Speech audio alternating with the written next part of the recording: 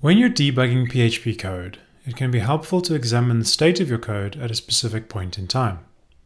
This can help you understand what's happening in your code and identify any issues that may be causing you problems. Let's look at some ways you can examine the state of your PHP code using built-in PHP functions. As discussed in the lesson on the built-in WordPress debugging options, you can use the error log function to log messages to your WordPress debug log file. This can be useful for debugging purposes, as it allows you to see what's happening in your code without displaying it on the screen. The error log function is not specific to WordPress. It's a PHP function that you can use in any PHP code to log messages to the PHP error log file configured on the server.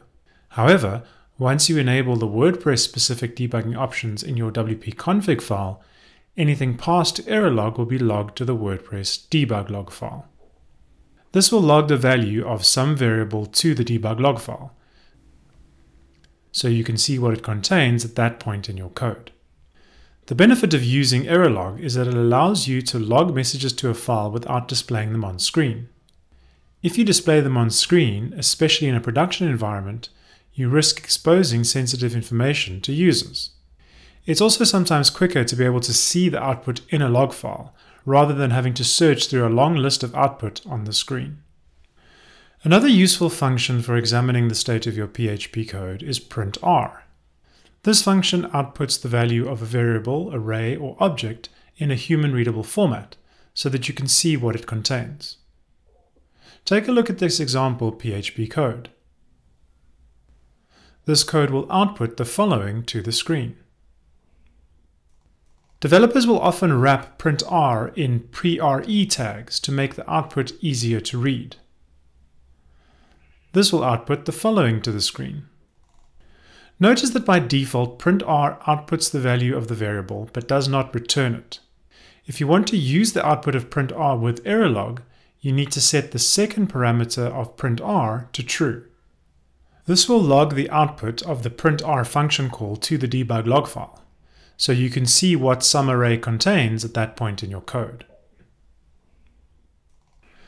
The var dump function is another useful function for examining the state of your code.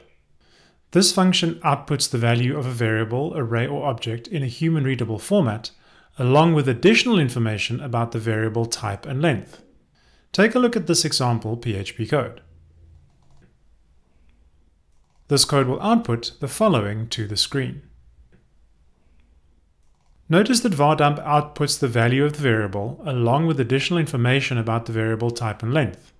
This can be useful for debugging purposes as it provides more detailed information about the variable than printr.